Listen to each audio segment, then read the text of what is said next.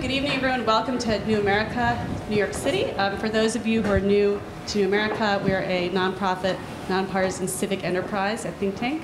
And my name's Georgia Levinson-Cohan, and I run the program on profits and purpose at New America, which is really a program that examines social entrepreneurship and social investment. So I have the all-stars of my field here tonight. I'm thrilled. I don't know where Tyler went, but I want to thank Tyler Bugg at New America, who makes everything in New America, New York City happen, and also Anne Marie Slaughter, who's not here tonight, but who is our CEO, and really helping to build out more programming like this in New York. So it's terrific. As I said, profits and purpose in it, we don't tend to think of think tanks as very entrepreneurial places, but this one actually is. In addition to research and writing, we also get to do a lot of really interesting and fun programming like the one tonight. And for profits and purpose, we've really looked at innovation, social innovation in the public sector. We've had Nick Kristof for a few discussions. We're doing a really interesting partnership with the Museum of the City of New York, looking at different forms of activism, and did an event a few weeks ago on urban green innovators. But I really wanted to address the sort of social entrepreneurship and social investment topic head on, I think in part as an excuse to get Cheryl and Liz together, and we've been plotting for that for a while. And then the genesis of this panel was recently met Jake and read his book and sort of said we have to connect all the dots and bring everyone together.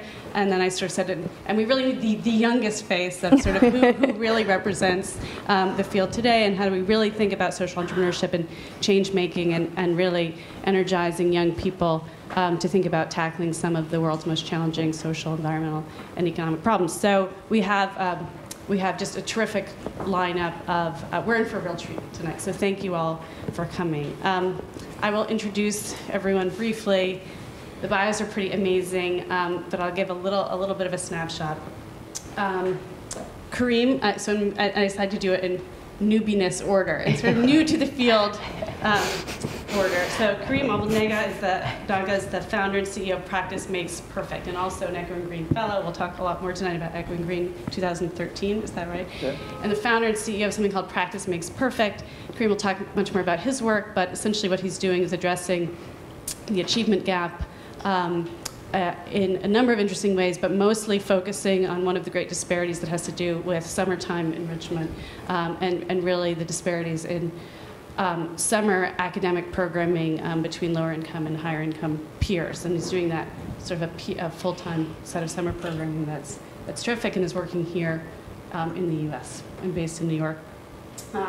To his right, Jacob Lief is the founder and CEO of the Ubuntu Education Fund, and we have recent author of a book, I Am Because You Are, of the same name, and we will have signing we have books in the back.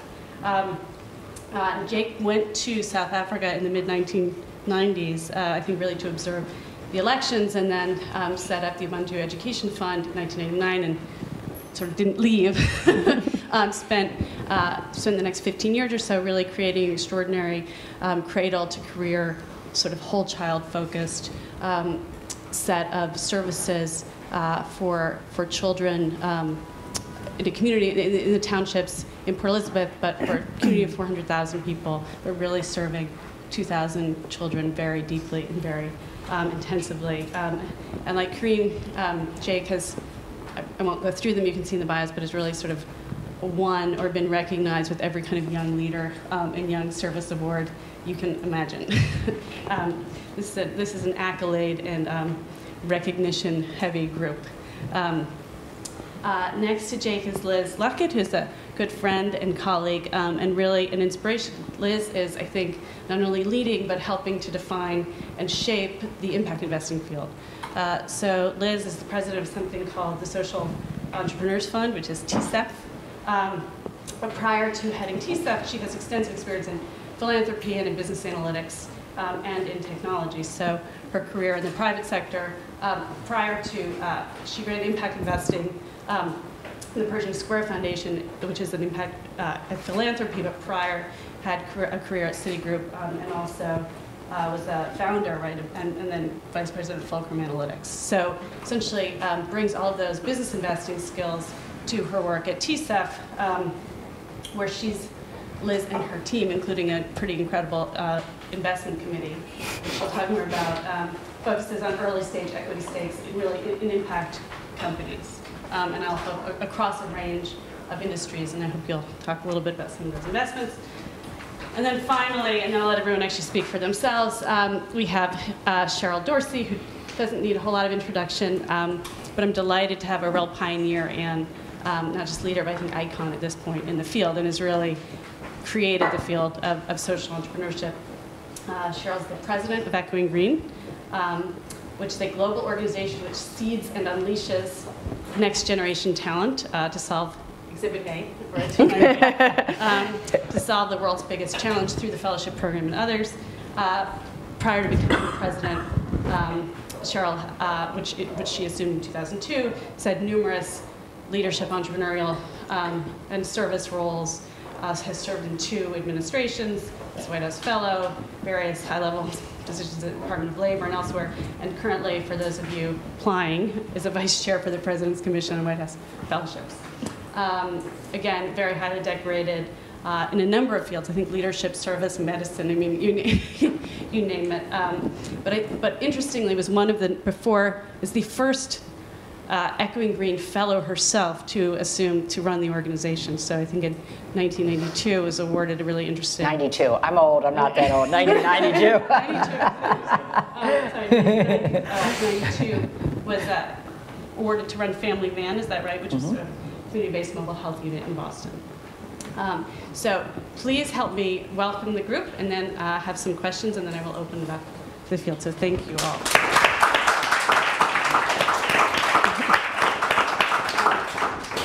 Actually, Cheryl, if we can start with you, I would love you all to reflect a little bit, just for a few minutes, on your own stories, sort of how, and we don't have to talk about it as social entrepreneurship, we could just really think about it as change making, but how you came to the work you do, a little bit of sort of personal color behind it, and what your work looks like today. Sure. Thank you guys for coming. Appreciate you taking the time. Georgia, thank you for moderating.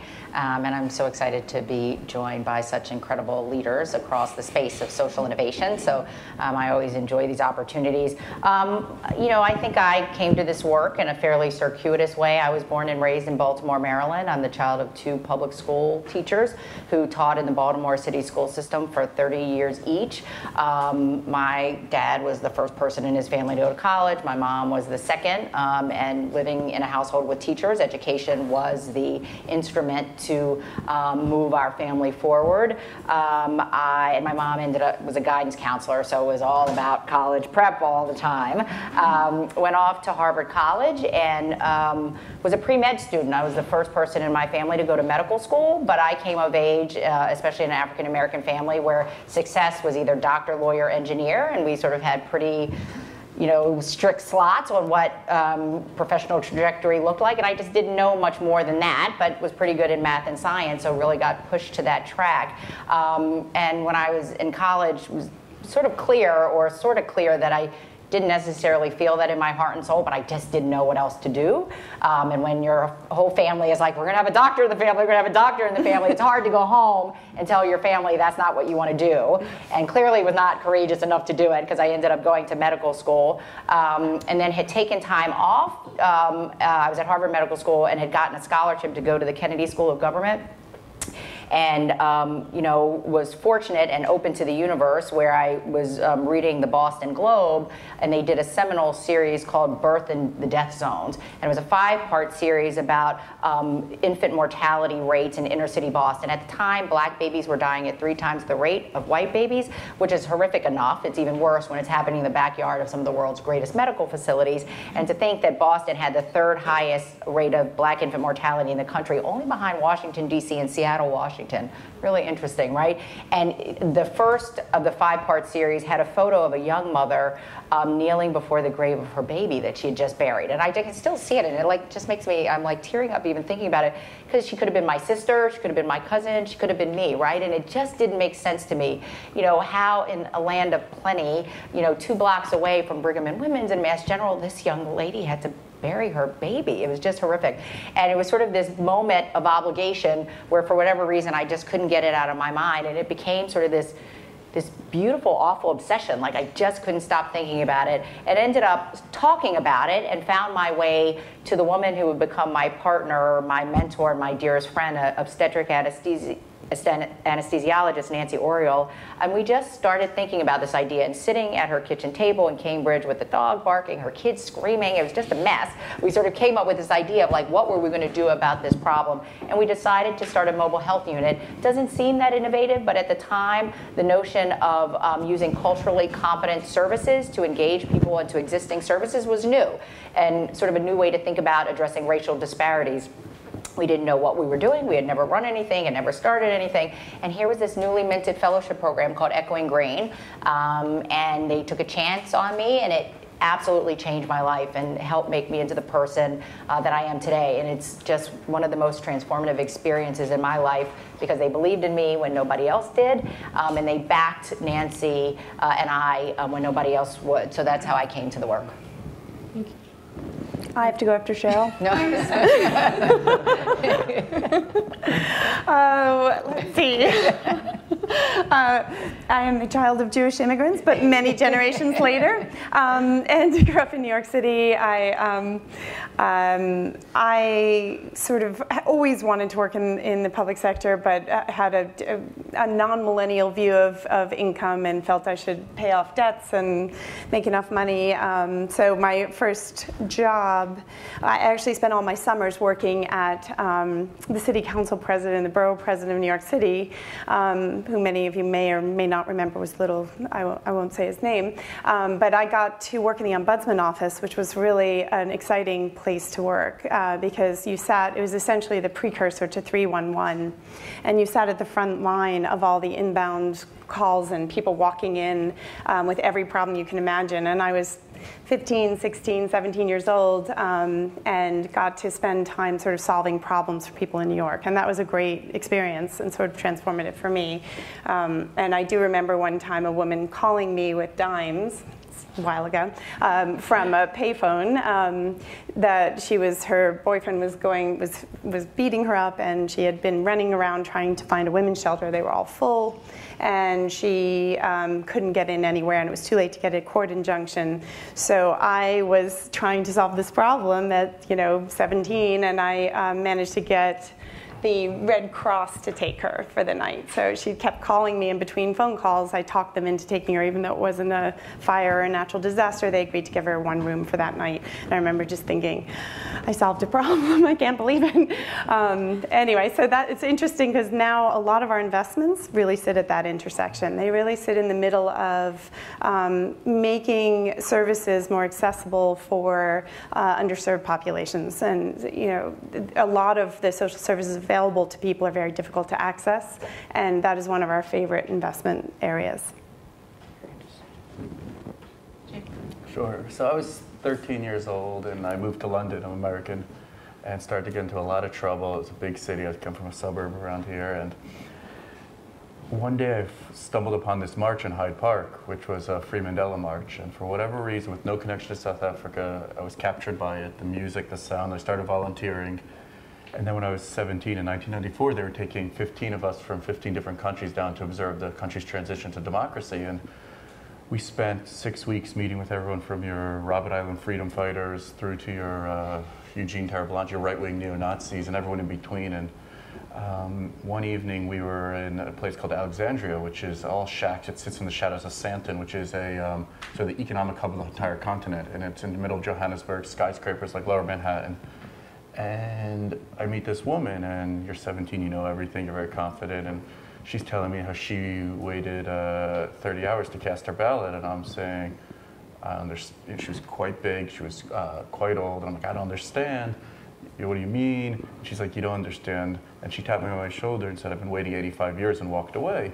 And I grew up in a home with two parents who both went to university and had a lot of privilege, and I just never thought about freedom and democracy and these concepts. And the next day I heard a woman speak who was working on a new constitution there. She was a law professor at Penn in Philadelphia, and I was like, this is my ticket back. And so a year later I end up at UPenn, and I go find this woman, and she wanted nothing to do with an 18-year-old. And I bugged her, and we became friends. And we just got internet on our campus, and I found a job down in South Africa. And so I convinced her to sponsor me for 6 months. I get down there, and of course there was no job. I was scammed. And I didn't know what to do, so I got on a train, headed out of Cape Town, and about 18 hours into this train ride, I struck up a conversation with a guy who invited me to get off in a place called Port Elizabeth, which is a very industrial port town on the Indian Ocean side. It's I always say it's a place people leave, they don't go to. And this guy was a black South African who said, well, come in the townships, have a beer with me. And on the surface, this was 97, I symbolized everything wrong in the country. I went with him, and it was just, went to this little bar, which was a shack, basically, and the place went silent. It was seen out of a movie, everyone looks at me, and one guy in the corner motioned me over. And I sat with him, and he was a school teacher, and I was a entrepreneur. I was nothing to do with nonprofit education. It was never going to be a career. And he said, why don't you work in my school? I said, okay, but I need a place to live. And I moved with his family that night. Now, I spent the next 6 months with his family living in this community. I definitely overly romanticized the poverty, but those 6 months shaped my whole view and development. A lot of money was pouring into the country, post-apartheid philanthropic money, a lot of huge organizations that we all know from around New York, DC, EU, and everyone was coming into the country and through these communities I was living in and defining success by how many classrooms they built, how many libraries they put out, and so forth, and they'd move on. And I look at these kids, these little girls who've been raped or living in a shack and thinking, the country's saying apartheid's over, you can do whatever you want, you go to university. And these organizations say, look at all the great work we're doing, but everyone's defining success purely by these outputs. And I knew I didn't get to where I was with a wind-up computer and a cup of soup, and it takes a huge investment. So I said, let's start our own organization that would not work with the top academic kids, but the bottom of the bottom, the kids. So we decided we'd start with kids who've been raped or lost their parents. And if we invested in them in the same way someone invested in me, could we get them out of poverty? And that was 17 years ago. So I started this on the Penn campus just when I was 21 they used to give credit cards away on this college. I don't know if anyone remembers, but I took 8 of them and started Ubuntu. So that's the journey. So my story started with my parents, and both of my parents are Egyptian immigrants. They came to the U.S. to start a family and provide them with a better life, the traditional immigrant story. Unfortunately for us, my father passed away when I was a lot younger. I was one of 5. My brothers and I wound up selling candy on school nights and weekends just to help make ends meet. And then by virtue of just growing up in a low-income neighborhood, we went through some of New York City's most struggling public schools. I had 60 absences in 7th grade because I wasn't engaged and I didn't feel like going to school. My dad didn't graduate from high school in Egypt. My mom had only finished high school in Egypt, and now they were in a new country and didn't really understand the educational experience here. And so there's never any pressure to really go to school or do well in school or use that as an avenue for success after. I wound up going to my local high school. My high school had a 55% graduation rate. 20% of the kids there were college ready. 10% probably matriculated and graduated from 4-year schools. I didn't think of those as disparities or inequalities at the time I was going through it. And I was fortunate that a series of nonprofits and mentors kind of stepped into my life and ultimately changed my life prospects. Wound up going to Cornell, graduated in the top 10% of my class. And in the process of being at Cornell, I ran across a scholarship that was supposed to help me fund my education. The United Negro College Fund at the time said that they'd give $10,000 to any student who can come up with a solution for the achievement gap that involved corporate intervention. And as you can imagine, I was 17. I knew nothing about the achievement gap, and I knew nothing about how corporations work, but obviously wanted $10,000 from Cornell. And so you start to learn. And up until that point in my life, I was a very rugged individualist. I felt like the kids who worked hard are the ones who are going to make it, and the ones who didn't are the ones who aren't. And I had my older brother as my prime example. He didn't wake up early to go to school. He didn't stay up late to do his homework. It was no surprise when he dropped out of a 2-year college. It just made sense. And then I started to think back to a lot of the sociological influences. Had it growing up in a single-parent household, being raised on government aid, or hanging out with the kids we hung out with who didn't value education, influenced the way, or its role in our lives. And we all know today, if something's important, it gets priority. If it's not, we just discard it and we don't pay any mind or attention. And in that moment, I began to empathize a lot more with the situation. So I didn't win the scholarship, but the numbers to me weren't just numbers. They were real people. I wasn't an economist sitting there. It was the kids in my own neighborhood, the kids I played football and basketball with in high school, and in my own household, my 1-year-old brother at the time my father passed away, who was still growing up and going through our system. So when you grow up poor, you obviously want to be rich, and got involved with a nonprofit where I got a mentor, and the mentor was like, listen, you're hardworking. You should go into financial services. Wall Street is sort of the route. So I did my internships at Goldman Sachs and at BlackRock. Simultaneously, my sophomore year, started a nonprofit to kind of pay it forward. And I didn't start with the intention of building a nonprofit or an organization. I was really committed to making a difference in my neighborhood. Nonprofit just happened to be the tax structure that was going to help us achieve that goal or mission. And ever since then, it's been an uphill battle to try and change the system that we're in. I picked summer because they say that 2/3 of the achievement gap can be directly attributed to unequal summer learning opportunities. And frankly, our summer school system is broken. And there's an opportunity to redesign and reimagine that and start to build traction and bring in a whole new group of investors and people behind this vision of trying to create equity over the summer. Thank you. That's terrific. So, so one thing that's very clear in each, so we have 4 amazing individuals, but everyone's been very clear that their journey here has involved a lot of other people and organizations and mentors along the way. And in putting together this panel, I also realized that all of you intersect with some other of you in your work in some way, not 100%, but they're very nice connections. So, Cheryl, maybe I'll start back with you again. I'd love you to just reflect on either who seated here in terms of their work and/or other individuals and organizations as you run Echoing Green and you're building this field. How do you think about your work in relationship to others, and how do you draw on others for support? Well, maybe I'll just sort of use my colleagues here on the panel because I think it illustrates so beautifully how the social entrepreneurship ecosystem is structured and is growing and changing. So I've learned so much about impact investing by working with Liz and tapping into all that she knows about this space. So interesting, Echoing Green was founded, the real pioneers here are the founders of General Atlantic, a private equity firm. They founded Echoing Green in 1987. As best I can tell, it was the 2nd or 3rd earliest founded social entrepreneurship funder in this country, and it really has been one of the pioneers. And when you look at everything we've funded 640, 650 social entrepreneurs working all over the world. We really are best-in-class angel investors of next-gen social entrepreneurs, early funders of Teach for America, City Year, Michelle Obama got money from Echoing Green, really extraordinary array of next-gen leaders like Karim. But prior to 2006, literally all of the business plan submissions we saw were of next-gen leaders starting pretty traditional not-for-profits. And then all of a sudden, in 2007, 15% of the submissions were suggesting either a for-profit social entrepreneur or a hybrid, nonprofit, for-profit combination. Every year it's ticked up to the point that this year 50% of our submissions are suggesting double bottom line or triple bottom line businesses. And I think it's an interesting phenomena that all of these young leaders are recognizing there is simply not enough philanthropic capital to solve our social and environmental problems at scale. And until you tap the capital markets, we're not going to get anything. And in some ways, the hallmark, the sine qua non of social entrepreneurship is the blurring of sectoral boundaries.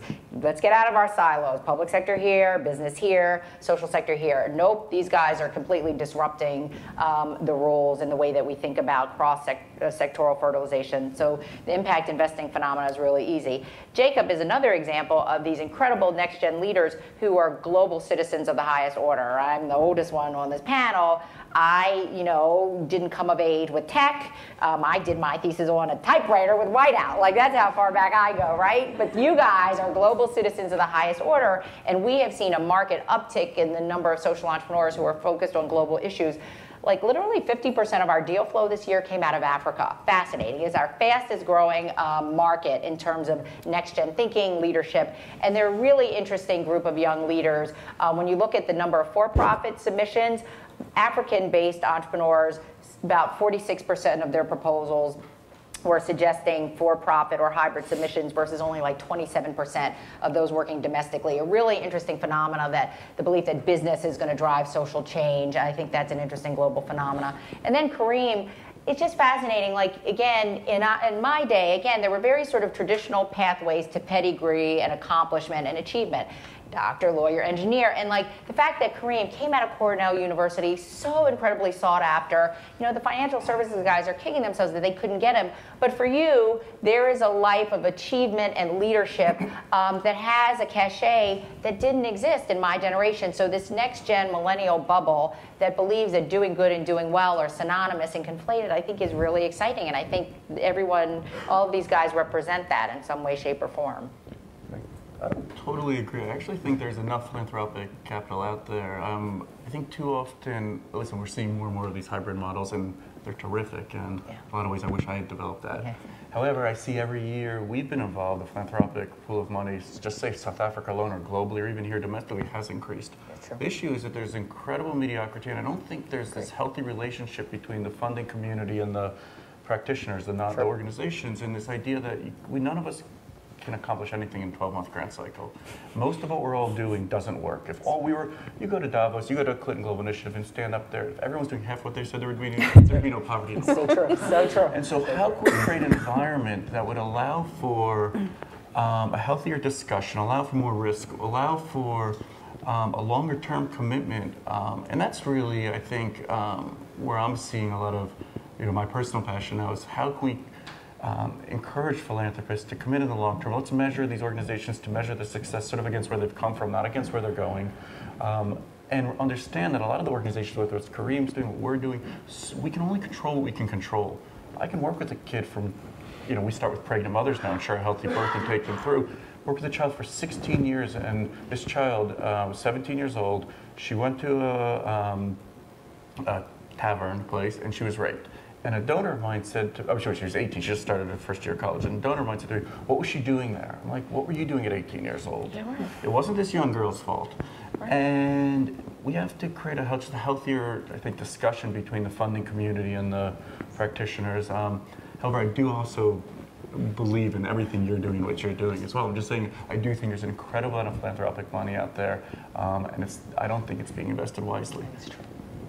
You having worn both hats, you sort of got into some of the same issues, but at a major foundation and now also really looking at for-profit companies. Could you comment a little bit on the different roles and sort of what you look for now as opposed to what you looked at? Yeah, so I think this is a really difficult question to answer, obviously. There's a great deal of subjectivity involved in measuring impact and measuring philanthropy and what resonates with people. So, and I think that's true both philanthropically and in the investment side. When you're talking about impact, you're often have to concede that there's a great deal of subjectivity around what people view as impactful. But if you were looking at a continuum of impact, because people are often saying, well, let's just divide the world into impact the way we look at risk, and let's assign various kinds of returns associated with that level of impact. And if you were looking at a continuum, you'd never agree at the middle. There's no way, that you could say that I think investing in a saving baby seals and you'd like to help the homeless, and we can talk about the relative value. You'd probably win, but anyway, it's very subjective. But on the outside, I think you can agree. So I think at the very clearly, human rights and disaster relief are things that are 100% impactful. Most people can agree on that, and they agree that that is the realm of philanthropy. There's no money to be made in human rights, really, or in sending money after an earthquake. On the other side of that continuum, there's impact, and there's these great efficiencies, which people are calling impact investments, like eBay, Etsy, Uber. All of these vowel companies have created efficiencies in markets that have created impact. I mean, you can now create jobs from people who are homebound. You can, for disabled people, can get a taxi without having to go anywhere. There are definitely disadvantaged groups that are benefiting from these efficiencies. But I would say that is the outer realm of what you would define as impact. So our investment strategy is really coming in from there a little and looking at efficiencies in markets that are intentionally designed for disadvantaged or underserved communities. And so we look at creating those efficiencies, access to services, access to products that are targeting low income or prisoners or emerging markets, and trying to make sure that those efficiencies are underwritten to get to those people. In the middle are the companies that are hitting break even. This concept of operational self-sufficiency comes up a lot in nonprofits now. A lot of high net worth individuals or ultra high net worth individuals made their money in the capital markets and look at that kind of efficiency. They're very scrutinizing of nonprofits and saying, look, you've built this organization, how much are you paying people, what do you spend on lunch? You know, they're sort of scrutinizing the way you run the organization. So it gives a disproportionate amount of scrutiny to nonprofits that are not necessarily given to for-profits. And I think that middle ground of hitting operational self-sufficiency for a nonprofit where some of their money is coming from earned revenue is sort of the golden ring for nonprofits now. People like Donors Choose is one that comes to mind, which is, you're probably familiar, but it's an online community where you can go, public school teachers post whatever they need for their classrooms and you can go online and fund them. Every dollar that you give, about, I think it's now down to 14 cents goes to overhead, and that's it. They don't fundraise, and every year they lower by growing the scale of their business. They lower the amount of overhead for each donation. People love that model. It took them 10 years to get there, but they really did a great job building that organization, and now it's held up for a lot of other organizations as sort of what you're trying to achieve. So I think that continuum is a good way to think about the space of sort of 100% nonprofit, and then the potential for investing in something that could be very profitable. And in the middle are these nonprofits that are viewed as hybrids but are registered as 501c3s. Okay, great. Thank you. And I want to come back to the sort of overhead and general capacity building question and what that costs. But I also wanted, Karim, just to ask you, you're sort of still in somewhat of a startup mode, and clearly even just to become an Equity Green Fellow, you're asked, what is your impact going to be and how are you going to measure it? And as you think about the work you're doing, you said, well, we just happen to be sort of registered as a 501c3, not the for-profit, nonprofit question, but what do you really think about in terms of your longer-term outcomes and how you demonstrate success towards those outcomes? Well, it's funny. I think the social entrepreneur starts out of frustration, whereas your for-profit entrepreneur in most cases starts out of opportunity. There may be some overlap there. And I can tell you, I remember my senior year, I was thinking about, do I go into the for-profit space and work in financial services, or do I work on my nonprofit? I wasn't sitting there and thinking about what the impact investor was going to look at the end of the day. I sort of looked at the education reform landscape and saw that so many of our most admirable reformers, people like Wendy Kopp or Arne Duncan, Diane Ravitch, even President Obama, I was like, these are all incredibly admirable people, but not one of them has ever been to or through an inner city public school. And so when you talk about firsthand perspective, I just felt like it wasn't there. So much of our reform was driven from this outside looking in perspective instead of an inside looking out. And so I wasn't sitting there thinking about how am I going to measure the impact of the work I'm going to have or the kids that I'm going to be serving. We kind of then have to evolve and shapeshift so that we can meet those different criteria to get that funding.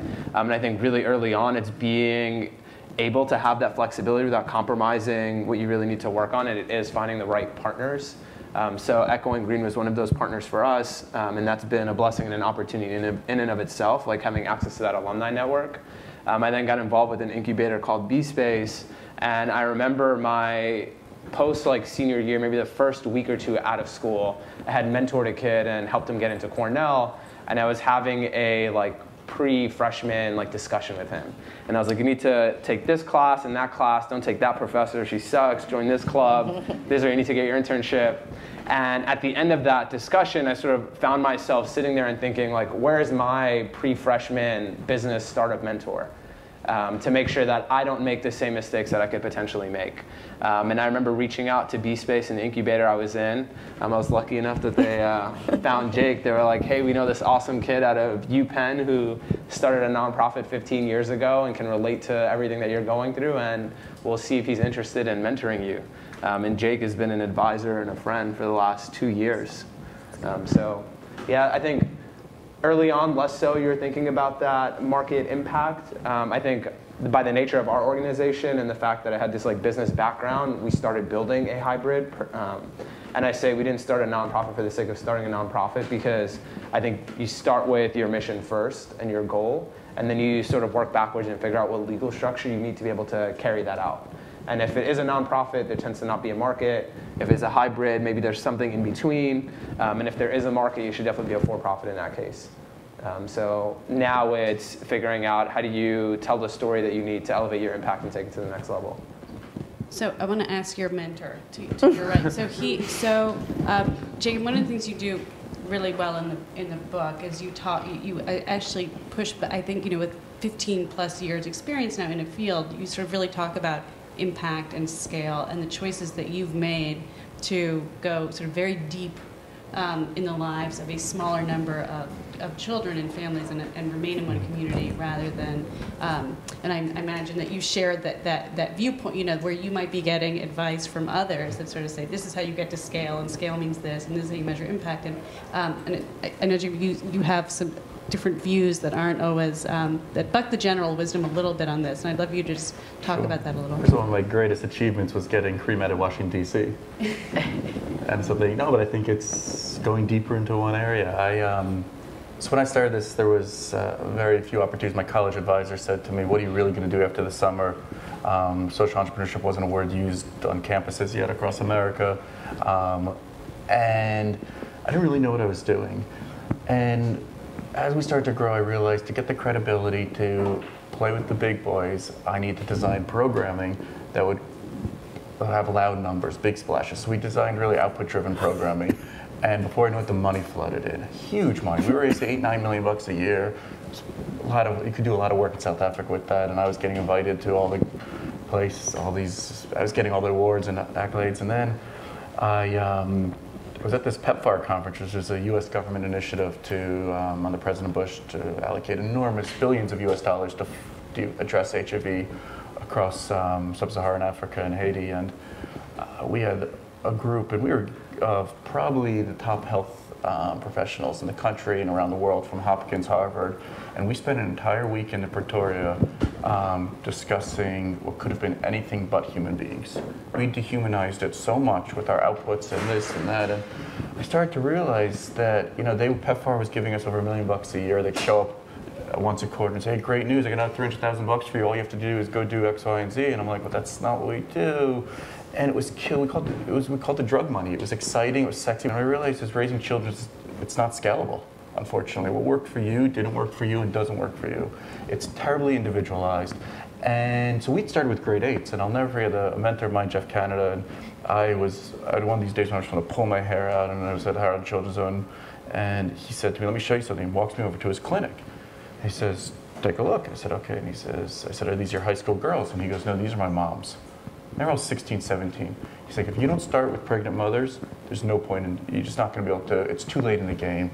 And that's really how we started to buck that trend of going to scale. And I don't think as a sector we own, we undermine ourselves. If you were starting a for-profit initiative, you would talk so much about what does your investor portfolio look like? Who do you want investing in you? We don't do that. We just accept the money and run in every direction. And so we started to say to ourselves, how do we weed ourselves from an $8, $9 million, $10 million organization? And we brought ourselves down to where we're doing better work today with $5.5 million a year in South Africa than we did with $9 million. We have investors who actually are in it for the long term. And we're a happy organization. We're doing really solid work, and we can prove it. I loved what you said, some of those questions. I mean, my favorite is, Jake, we love what you're doing, but how can you reach more kids for less money? And I use that. No, it's not. I use that all the time, because think about that question. Like, you don't ask that with your own children, right? You say, how can I give my kid the best? You don't say, well, you need glasses. Well, I'm not a vision parent. No, you aren't a vision organization. You buy them glasses. And so we don't think that everyone wants to be speaking on a big innovation. We think it's an old recipe. It's how do you raise children? You give them what kids all around the world deserve, and that's everything. And you stick with them through the tough times, the bad times, and it doesn't always work. But you try your best. And that's how we looked at scale, going deeper as opposed to more kids. So, Liz, I'm going to ask you a related question, and Cheryl, I'd love you both. So you're both in the business of identifying entrepreneurs with a lot of potential, and then giving them a lot of what they need to sort of take off. And how do you wrestle a little bit with some of these tensions between recognizing that ultimately you do want to get costs, you can't be profligate and wasteful, and people actually can't invest in bad things, but also knowing that people may need, in startups, for-profit startups, they may need some resources that are a little counterintuitive to get going, to ultimately be successful, whether it's for-profit or non-profit. Yeah, it's These are difficult questions. I'd say two examples come to mind. One is I'm on the board of Root Capital, which is a 15-year-old organization that sort of pioneered lending to agricultural cooperatives, mostly starting with coffee and then expanding. And what's interesting about them is their product is debt. They lend money and they do receivables lending against forward contracts with people like Starbucks and Green Mountain Coffee. For 10 years, they had 99% repayment rates in Latin America and then East Africa, and then started to expand. So they had the same thing. They started getting a lot of, wealthy investors, donors saying, look, you're making 12, 13% on these loans. First of all, you should be for profit, but if you're not going to be for profit, you should grow. You should, solve this problem, reach everybody. Most of the world's poorer farmers, lend money to all of them. So they tried to grow, and they tried to grow really quickly, and they moved into West Africa, and they moved into places they hadn't been, and they started lending against nuts and cocoa and mangoes in Haiti, and they sort of started expanding all over to solve everyone's problem at the same time. And as you can imagine, that doesn't go so well.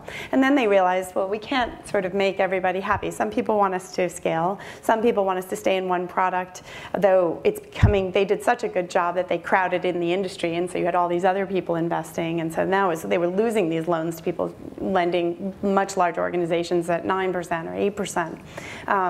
With the ability to lose money and just sustain the losses for several years on a much bigger balance sheet. What's interesting about that organization, the reason I bring it up, is they could grow, and they could also become profitable, and they could even become a for-profit were they to go upscale. So were they to stop going to the very most remote places of the world on the very longest bus rides, to the most saddest farms you really have ever seen, where there seems to be no water and no fertilizer and very poor seeds. If they didn't go to those places and offer them something, they would make more money. They could go to the ones in the Monsanto supply chain, or in the, in some of the ones that are much larger with a lot more contracts. So keeping to their mission was what they did, and they scaled back, and they started not taking that kind of money, and they said, this is our mission. We're not going to hit operational self-sufficiency at 100%. We're actually going to keep lending to the people we know and keep doing it the way we know how.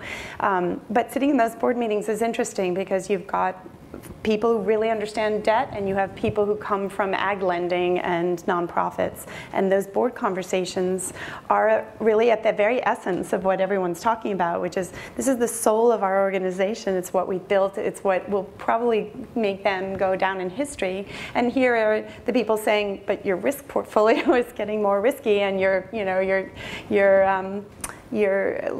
charging less every year, and that doesn't work over time. So that's the right conversation. You have to have a real product, and you have to stay true to what you care about. So that's one, I think, illustration where I see it in those board meetings, the tension between the two.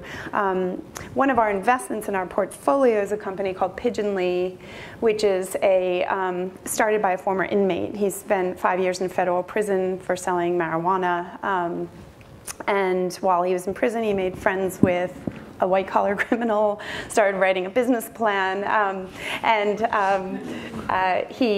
he realized while he was there that he was trying to call his girlfriend and his family, and it was about $50 for 10 minutes on the phone. So there's a terrible extortionary thing going on where a couple companies own the rights to use the phone in federal prisons and state prisons, and it's prohibitively expensive. So this is one of the reasons that when people get out, they have no connections. They have nowhere to go. They couldn't afford to really stay in touch. So he decided to solve this problem. He built this inmate API where he now scrapes all the federal prisons and knows where everyone is, which is kind of cool. So people are transferred all the time without any acknowledgement. You don't have to let your family know when I move you to Texas. So he now knows where everyone is, and he does direct mail, and he sends them notes and says, listen, welcome to Texas. He gives people, he's built a voice over IP call. So every call now is local, and he caps it at about $10 a month. So you can make basically the amount of minutes you're allowed as an inmate. He can't can't overcharge for that anymore. So wherever you are, he sends you that phone number, and then you can let your family know. So he's building this wonderful, with great insight and great sensitivity to the population he's addressing, where many of the for-profit inmate businesses are not quite so sensitive to that population. He's selling directly to inmates, and he's keeping very focused on the mission. And so the way that this company will scale and the way it will remain true to that mission is keeping him as the CEO. He has a supermajority on the board, which means that he'll always be able to outvote the investors, which most of the investors feel is the right way to go, because none of us can really have the insight he has. As he reminded me when he changed his logo, and I said, I like the other logo better, he said, you're not the target audience. That's a good point. Anyway, so I think that's just an example of governance being one place where you can maintain your mission in a for-profit company. Cheryl, do you, I had actually another question for you, if we can, and then I'll open it up. So Cheryl, I think it was on your bio on the Echoing Green page, you sort of end with this career, this life question that you had, which is, what would you attempt to do if you could not fail? Which is tremendously inspiring and horizon opening to some extent. But there's also, interestingly, a lot of discussion in this sector now about what failure really means, and that, in fact, if you're in Silicon Valley or you have a portfolio of companies, you fully expect and hope and celebrate those failures, but that feels a little bit different when you're reporting, when you're a nonprofit and you're reporting to funders. And Jacob, you talk about this too. So Charlie, I'd love for you to talk about how you start to think about failure as something that we learn from and course correct from, and we can speak very candidly about, or as something that this as a sector is still evolving as a mission. Yeah, I think that's such an important point, that we don't talk enough about failure. So that, what would you attempt to do if you knew you could not fail, is a Robert Schuller quote, and I have a paperweight that sits on my desk, and it's sort of a reminder that we need to do more in our sector to not only tolerate failure, but to celebrate it and embrace it.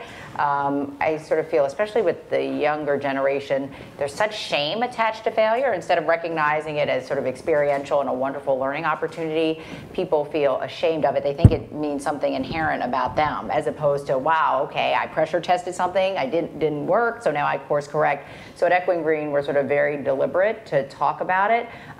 We've got sort of a whole rubric around, how do we select these amazing next-gen leaders like Karim, right? And we've got, one of the qualities we look for is resilience, because we know you're going to fail. I mean, that's just part of the entrepreneurial journey, and it's not about when you fail or how you fail. It's just how you're going to get up once you fall down and keep going, and that's what we're looking for. So I think that's the first thing. And then secondly, I think the real value add of Echoing Green, we don't give a lot of money, but it's more about sort of being embraced by this peer-to-peer community. So you're now on this journey with a whole bunch of other like-minded folks. So the ability of you all to sort of share lessons learned, no need to reinvent the wheel, but also to be held up when you fail, but to share the learnings and to sort of work your way through it.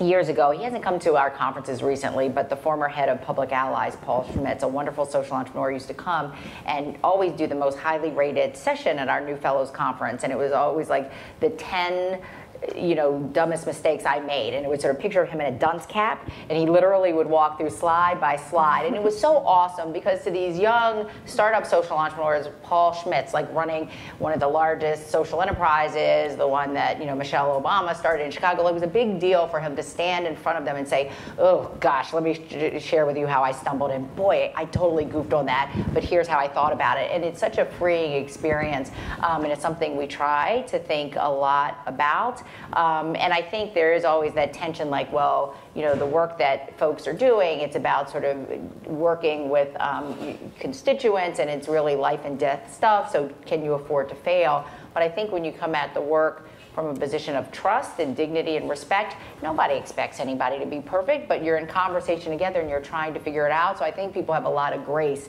if you show up and say, I might not know anything or everything, but I know a little bit of something, and together we're going to try to figure it out. So I think that's the kind of culture we try to, create. I think perception is very different, though, in the nonprofit space. And the one example I always go back to is during our first year, we got a $100,000 grant from the Pershing Square Foundation, actually. $10,000 is earmarked for the curriculum. I had hired our first employee at the time, and I was like, hey, listen, here's $10,000, like get the curriculum done pretty much, and I just want to see the final product. So he comes back to me at the time, this is before I became a management expert. And he's like, hey, listen, I got 2 people, I'm gonna hire them as subcontractors, I'm gonna pay them like $3,000 each, and then I'm gonna incentivize them with a trip to the Bahamas, and I'm gonna come under budget by $2,000. And I'm like, sure, go for it, right? Like, why not? And he's like, for-profit companies do this all the time. And I was talking to one of my other friends, and I was like, hey, this is what's going on. And he goes, Karim, do you remember when we were in our training in financial services, and they said, how would you feel if this sort of popped up on the front cover of the Wall Street Journal? And you should always ask yourself that question. And in that moment, I realized that had that come up on the front cover of the Wall Street Journal, they wouldn't talk about the nonprofit executive who saved $2,000 in the curriculum or came under budget. They'd talk about the nonprofit executive who's misusing donor funds and flying or sending a trip to the Bahamas. And so perception in this space is still very different. We canceled the trip, obviously. We paid the subcontractors a little bit more, and we came at budget. And so there's still a lot of area for improvement and work. And I use that example to be really funny in some cases, but at the same time just to show that, you know, it isn't always about the most effective use or efficient use of resources in this space. As a donor, you should care about getting the best product done in the time that needs to be done, not so much how the money's being spent. We don't ever chase the for-profit and ask them what they did with their trip. You just care that they came under budget in that case. And I think there's just certain things that you still can't do in the nonprofit space. Well, every day we're asked, I mean, I love that story, but every day we're asked, well, how much are you spending on your staff salaries this year? Well, how much are you, what's your overhead? You know, that's a business decision. That's a line item. Ask me, am I achieving what I've said I'm going to achieve? And they said, you know, and that's changing the conversation. And I really put the blame a lot more on the nonprofit sector, that we need to stop undermining ourselves. We need to take back this, create a stronger, more cohesive voice. And we're all out there defending ourselves individually. We need to come together and create some sort of platform where we can be in a stronger, I mean, I actually blame a lot of Northern California. I mean, I raise a lot of money out there, and everyone's talking about all their startups that never made it. If I tell one person about like one pilot initiative that didn't make it, I lose my funding from them. It doesn't make sense. Yeah. Liz, actually, then I'll open up to the floor. So you deal, your investment community, you deal with investors who in their day job actually do presumably have that mindset, which is, you know, we hit one out of the park, but the rest we sort of, they're baking into their larger portfolio. And do they bring that same, you know, intellectual honesty about sort of risk return to the discussions? And or let me rephrase, if there are other comments that you want to, I mean, I'm just wondering how much that really translates. I'd say the only thing ultra high net worth individuals have in common is that, you know, first of all, whether they earn their money or inherited it is a huge difference, and then whether I think they all feel a great burden of philanthropy. They feel all of these people are extremely philanthropic, but feel that if anything happens to them or their money, these causes, you know, if I'm funding your school and I'm your biggest donor and I run out of money, that's a huge burden to think that your school would shut.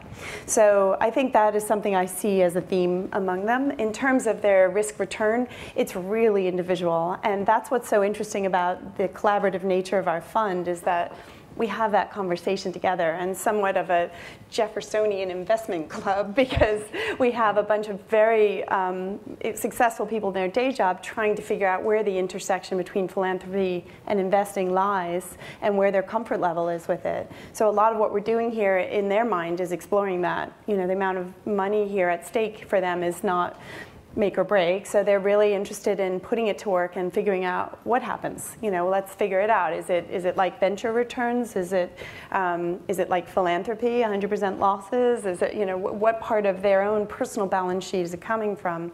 Because if this works for them, there's quite a lot more capital where that came from. And if this group of investors that sit at our table move forward with the strategy of impact investing, they are very catalytic for a space of other people with significant resources.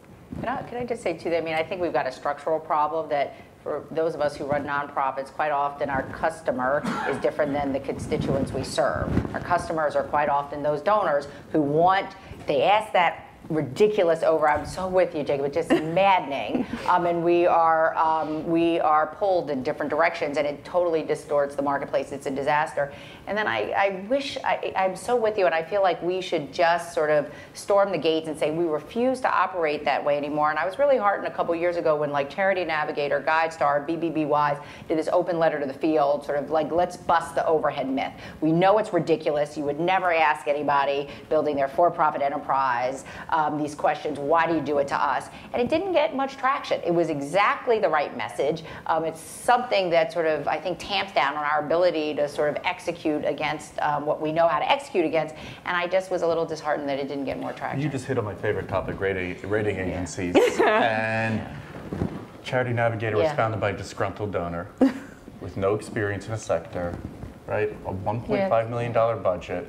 By the way, he was taking 10% of that salary. So don't even, four employees trying to measure trying to give rating over 8,000 organizations across America. It doesn't make sense. It doesn't make sense. I know. And then you have another side of GiveWell, who's trying to argue that a $10 bed net is a better investment than $150,000 we might spend on a university degree for a child.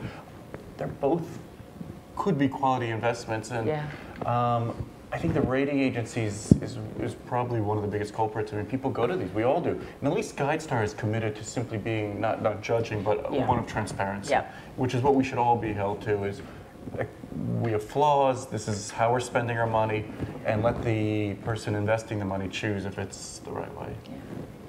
All right, thank you. So I'm going to I know we have a lot of questions, so let me open up to the floor. Yeah.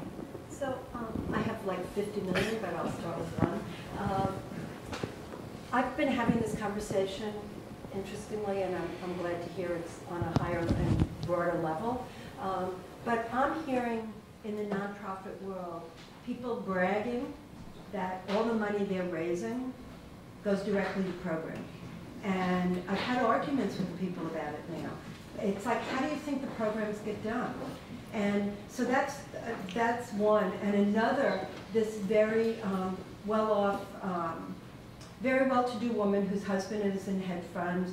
She's volunteering to run this whole organizational effort and is looking down on those of us in the nonprofit who make $10,000 a month. Like, how dare they make $10,000 a month, and thinking that, and so I think I'll leave this question here or comment. I think it's critical what you're saying as leaders in our field or from a different perch. Really, make more effort to get this conversation restarted. If it didn't work a few years ago, not only are nonprofits put to a different and higher standard, but it's completely an absurd way that we're judged and where no one else is. So I thank you for the conversation, and I ask that you try to expand it. I think it's incredibly damaging when organizations say, oh, our board covers this, there's still donations too. We're proud, our annual report just came out this week. We show that 65% of our money goes into staff compensation. I don't need any more pencils and computers. I need doctors, nurses, psychologists, coaches, mentors. I need good people, chartered accountants, lawyers. That's who we need to run. And we came out with this. We don't know the impact yet that it'll have on us, but it's the truth. And then you call it overhead, you call it programs. I don't know. I mean, one of your investors is committing $250,000 a year to us for the last 5 years, simply for HR, to build our HR department. And that's not sexy. It's not exciting. But God, that's how you build real sustainability. Right? I mean, that's the backbone of a company. And we need more philanthropists, I think, who are taking a stand. I was just with a young hedge fund manager today who just actually, along these lines, committed $500,000 to us specifically for a vesting program for 14 of our top talent around the company. Lock them in for 5 years. That's awesome. That's we can now. I can breathe and say, okay, I've got a 5-year time period to really plan, think about, and take a deep breath and try to do some awesome things with it. Great. Yeah, I mean, I was talking to someone at breakfast today about the nonprofit space, at least from what I've seen in the last 2 years, and there isn't competition, but there isn't a whole lot of collaboration. I think everyone sort of just goes about their business, and if someone reaches out, they'll help you out. If there's something they're not eligible for, they'll kind of throw it out there and say, hey, this might be a fit for you, but there isn't this constant, hey, let's help each other, or let's team up on this one thing, and let's push this initiative forward. And in many ways, you wind up risking that time that you have called overhead and putting it towards something else that donors may not like, and so you wind up focusing your time on your programs and your efforts. It's such a mess. I mean, and the latest canard is, and I wonder if you guys, it's the whole thing around scale, right? It's all about the volume-based approach. And I'm just like, well, you can be big and crappy, right? So, I mean, the notion of we've got to get to scale, and we've got to fund, get to 100,000 served or whatever. It's just these conversations are disconnected to the work that so many of us do. And it's really just tough. And it would be nice, how do you create a forum, an honest, transparent conversation around how stuff really gets done? But I don't know that many fora, I don't see that many fora where those conversations really happen. I don't see them very often. Yeah. Thanks for all your insights about the kind of funding and investment space. Do any of you guys sort of have any insights or any experiences with like crowdfunding or crowd investment and how that's changing stuff sort of beyond the large institutional donors or investors or kind of high net worth individuals and kind of commensurates of people, and if there's any learnings from that? I've raised over $50,000 in peer-to-peer investments. That's how we got started. I literally started running triathlons and asking people for $5 and $10 donations. The reality is that most donations come from individuals, and they come from people asking. So for us, it like accidentally happened that I was asking all these people who ultimately became our donor base when we started to segue and build an organization, and now had been donating for 2 or 3 years in a row. When it became time to build our board, there was a group of people that I can go into and tap into and say, hey, you sort of already been involved with what we're doing. We want to take this to the next level. Can you get involved? I think it's changed the paradigm for how long it takes you to get started. Most people my age have come from wealth who are starting nonprofits. I didn't. And there was still a platform and an avenue to get the seed capital that I needed, and then ultimately to get the bridge financing that we needed to take it to the next level. So it's made it more accessible for the everyday person to be able to solve the problems that they really care about. I'm terrible at it. We can't. We have not figured it out. I have only one organization in my portfolio doing it.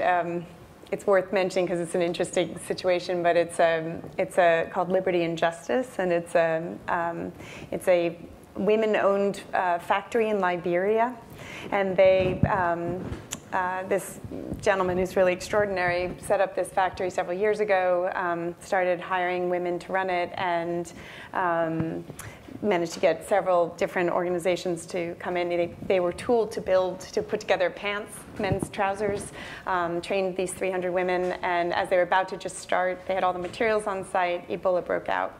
So the factory shut, and over the course of 6 months, they sort of are likely to shut down. They were really having a terrible time. What's interesting about your question is that he had all these. Well, first it's worth mentioning that none of those women and none of their families died of Ebola because of the information they got from formalized employment. So just as a measure of impact, I felt pretty good about that. Despite the loss of the money, we felt that was probably the strongest impact we could have had. But he's now taken all that fabric, which is not really sellable and nothing you can do with it, and started to build school uniforms out of it. He's like, how can I fund this school uniform project? Have you heard about this? So he's building school uniform. He's creating it. He's hired back a bunch of the women to build the uniforms, and he's selling T-shirts called Uniform online. And he's doing a Kickstarter sort of T-shirt sales, hoping to sell T-shirts for as much as $10,000 and as little as 10. And hoping to kind of get the factory up and running, because he's going through they have to restart the due diligence process with Itochi and J.Crew and all these organizations, which takes 18 months. I think the one thing we've seen is that it is a really interesting tool. It is not a panacea, and it works best for people who already have really good social networks that they can tap. What we've seen is some social entrepreneurs who come from low resource settings actually think they're going to be able to go out and do these Kickstarter campaigns. It doesn't work because they don't have sort of the inherent built-in social media network. But if you have it, it is a great tool. Any questions?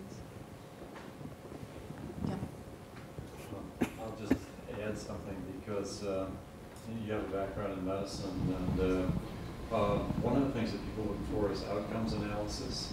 And if you can perhaps help people to understand, because I think a lot of this is trying to explain to people who don't really understand what you're doing, if you can show them where it goes and show it convincingly, then it seems to me that that's something that's very compelling for donors. Absolutely. And I do see a lot of our earlier stage social entrepreneurs who are using technology tools and platforms like Salesforce and using other ways to sort of sweep up and sort of keep data that allows them to sort it and crunch it and share it. I think that we are trying to demystify and make it less scary for people to think about measurement and evaluation. Like for a lot of people, they get scared. They're like, wait, I just wanted to serve people and like, what is all these like tricky things? But when you start to talk to people about how do you actually create a culture around performance and how are you executing, it makes it easier to engage in the conversation about how do you track what you're doing. And what you're measuring, by the way, I think is worth noting. What you measure to measure impact in some of these, particularly in for-profits, will evolve. And I think that's, well, it's true for both. So what you're measuring when you get started might not be what you're measuring down the road. So you might be measuring, you know, how many kids come through your program, but then ultimately, over time, you're measuring the, you know, the course of their life and the change in it. But you can't measure that in the short term. You know, we're measuring right now the number of phone calls and the amount of money saved in these prisons by the population in Pigeon Lee. But over time, we'd like to show that those people get out and go back to jail less. So we can't show that for a while. I think that's a very good point, because most of us tend to focus on short-term goals and short-term profitability and short-term outcomes. And oftentimes, the real costs and the real outcomes are really much longer. Just a In couple our of case, sorry, Joe. No, I was going to say a couple of resources. So there's a great book by Mario Marino called Leap of Reason, venture philanthropist who I think sort of sets out a nice framework about how do you think about these things, and a scholar at Harvard Business School called Al-Noor Ibrahim that talks about how to think about what to measure depending on what type of organization you are, and I found that stuff very helpful. In our case, I mean, it's a long journey. It's 18, 20 years to get the child into university or employment, and there's some huge wins along the way. Keeping a child alive, keeping their mother alive, keeping them, improving their literacy, just on and on. But it's sort of for us, and we started to, because it's such a high-cost investment, we need to show people the return that these children who go through our program put back into society, as opposed to the kids in our community, not in our program, that actually drain society. And while we've extrapolated that data and begun to show it, our oldest kids are only a few years out yet. Right. But it's already remarkable, the difference. And so looking through the economic lens, which helps us speak to sort of a lot of the financial world, which is our core funding base. I do want to go back to just, and probably ending pretty soon, but just encouraging people to just think about the right questions. I'll share a story that happened 6 weeks ago with a family foundation that's been supporting for 7 years. One of the sons who's in private equity just joined their board, family foundation, and he said to me, so I looked at us, I was in there presenting at their board meeting, and he said, I have a question. I said, okay, looked at the audit, said, I see you spent $1 million on fundraising this year. I said, yeah. And that was he stopped there. I said, I'm sorry, dude. He said, that seems like a lot. As opposed to even asking me, what did I produce with that? And then asking, once you learned that it was over $6 million, why not asking, why didn't you spend $2 million to produce, to potentially raise 12? And think of all the good work we can do. And I use that as just a good example of trying to hold the nonprofit sector to the same standards as the for-profit sector, which isn't that high, by the way. The bar's pretty low. And we hear about all the scandals and everything in the nonprofit sector. Let's not approach it. I mean, most organizations out there are doing really good work, whether they're hybrids, whether they're social enterprises, nonprofits, microfinance, whatever. They really are. And don't approach them with this idea of it's a scam. They're misusing my money. They're, Yeah, I'm pretty sure everyone up here could have found a more lucrative path, But one thing I thought was worth mentioning on your outcomes measurement is there's things called social impact bonds now, and they're trying very much to take the burden off of taxpayers and to say we'll privatize it and we'll measure something and we'll show that we saved this much money by anti-recidivism or taking some portion of society that's a taxpayer burden. What they can, because they're outcomes based and they really have to measure and demonstrate what they're doing in order to pay back the bond. they only take binary outcomes. So they're only looking at, are you in jail or out of jail? Are you a pregnant teen or a non-pregnant teen? Did you graduate from high school or didn't you? They can't take any of the nuanced sort of beautiful work you're doing, which is, was this child loved? Did somebody watch it grow up and make sure that they got to the right place? That's very, it's not a binary outcome, and anyone, you know, understands that. So I love the concept of trying to make these financial products, but I think ultimately these are social hairballs that are very complicated to solve, and picking them apart is really the investment space that I try and bring my own investors to a comfort level of saying, 2x would be fantastic, you know, because we're dealing with something really difficult. Can I ask Jacob a question? I'm curious, now that you've reached a certain amount of scale, do your donors or funders, are they pushing you to do randomized controlled trials, or is that something you're putting forward? We're looking at it. We're not getting the pressure from our donor base. So we've now, I talk a lot about the type of investors I want. They're sort of, they believe in us, they like what we're doing. They're slightly more hands-off. I'm just sort of, which is great. It allows us to, just because you've made $1 billion betting on Apple, that doesn't mean you care about how Apple runs its company. Right. They don't, just because you don't know how to solve global poverty, just because you were successfully able to build up a company X and sell it. And I needed to find a donor base that could stick with us, allow us not to go to scale and spread out geographically, and focus deep down.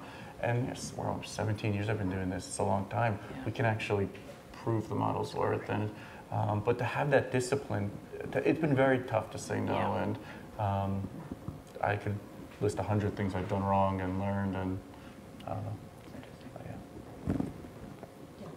Hi, thanks so much for speaking tonight. I was wondering, obviously these are all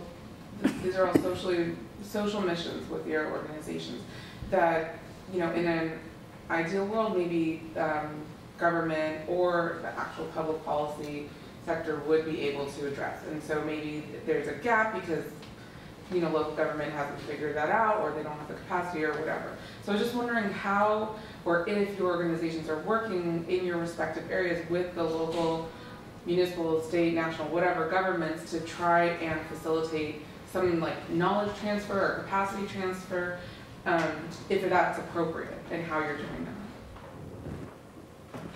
I guess we're in New York City, so we're local, and we are working with the city government.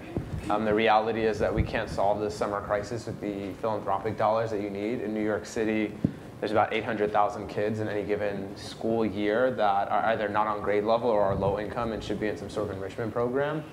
A quality summer program is going to cost you about $2,000 a kid. So you're talking about a $1.6 billion investment here in New York City alone every single summer. I can't raise $1.6 billion. These are some amazing people. I haven't seen them raise $1.6 billion yet every year. So it is, some of those transitions will have to happen at a city level where funding will have to be reallocated. It sounds like a lot of money, but it's actually 5% of our public school budgets here. This summer, for the first time, we're actually having kids who get credit for coming to our programs in the same way they would have gotten credit had they gone to a traditional summer school program. But it's huge. You can't take on these problems, at least when there's a market, in this case, and not use that as an opportunity to leverage the organization. And I mean, for us, we have two customers. It's the donors and the schools. The schools actually pay a fee, and so a lot of our work is performance-driven on both sides.